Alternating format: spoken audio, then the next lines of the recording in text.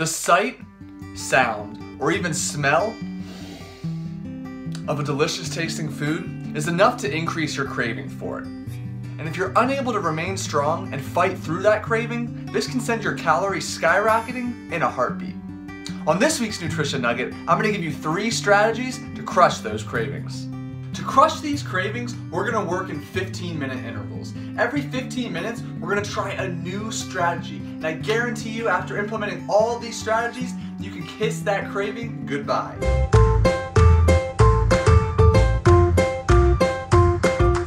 So the first one, we're going to get moving. Seriously, if you feel a craving come on, I'm going to encourage you to do 3 sets of 25 repetitions of body weight exercises. Why? Well, when you get moving, that blood flow starts to move all throughout your body and to your muscles. It leaves your gut and your stomach, so there's not much going on there. This is going to also take your mind off of that craving. So get moving. Seriously, 3 sets, 25 repetitions, any 3 exercises. I like jumping jacks, I like mountain climbers, crunches, body weight squats, and push-ups. And hey, if you can knock out 25 pull-ups, you're a rock star. You probably deserve to eat a little bit. Anyway, after this, we're gonna wait 15 minutes and move on to the next strategy.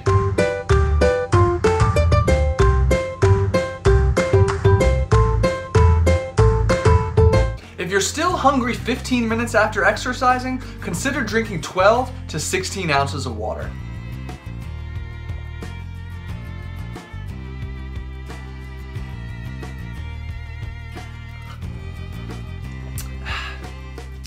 This increase in fluid will increase the expansion in your stomach.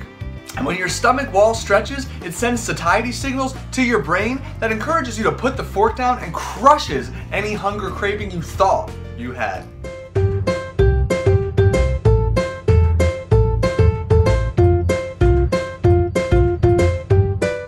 If you've tried exercising and were still hungry, and then you drank a ton of water and are still hungry 15 minutes later, well, grab a handful of raw vegetables. Why? Number 1, raw vegetables are pretty bland tasting, and that's sure to turn off that craving you have. But number 2, raw vegetables are high in water, which, as we just discussed, helps to fight hunger and crush cravings, and they're high in fiber. Fiber slows down digestion, which also sends satiety signals to that brain of yours. And, oh by the way, they offer very few calories. So if you are going to eat something, at least eat something that's going to help fill you up, crush the craving, and provide very few calories.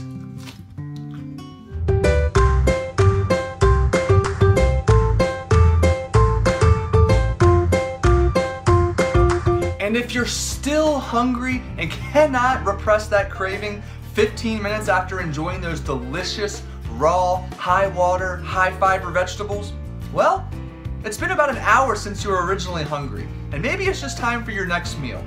So go ahead, move your next meal a little bit earlier and get munching. And when you do eat that meal, eat it as slowly as possible. And drink lots of water before, during, and after. Thanks for watching, everyone. If you think someone will benefit from this video, please tag them, share them, make sure you subscribe to my YouTube channel, and I'll see you next time.